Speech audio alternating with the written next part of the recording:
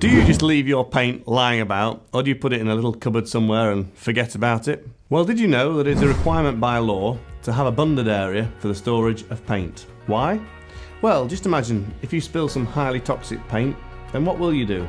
Health and Safety and the Environmental Agency will be round in a flash, and after numerous fines and court cases, your whole business could be damaged beyond repair. That might be a bit over the top, but seriously, you could face the consequences if you fail to comply. So how do you stay compliant? The bund should be able to hold 110% of the largest container to allow for foaming during an emergency.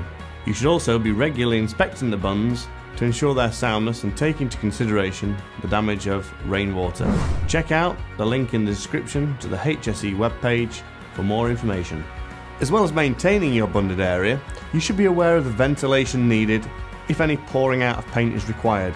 If you do a lot of mixing, pouring, thinning and blending of paints, then you should consider purchasing a paint kitchen. This gives you a clean workspace with efficient extraction, bunded floor, mixing benches and other features that are vital for a compliant paint shop. COSHH, Control of Substances Hazardous to Health, basically prevents workers from being exposed to dangerous materials.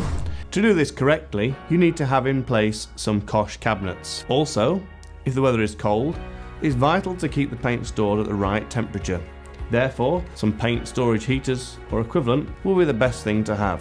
If you are storing your paint at the wrong temperature, then your paint will be too thick or too thin, meaning you'll have problems with the finish. To make sure that your paint will be the right consistency for your painters, then you should be storing your paint between 15 and 20 degrees C. For flammable paints, solvents and chemicals, one of these would be a very good addition. With a bunded floor to prevent leakage and being painted in a 2-pack chemical resistant epoxy paint, they're extremely durable and very useful to have. If something happens and the solvents happen to catch on fire, then this container will ensure that the fire doesn't spread anywhere else. Hope this information helps, and please subscribe for further support with your paint shop.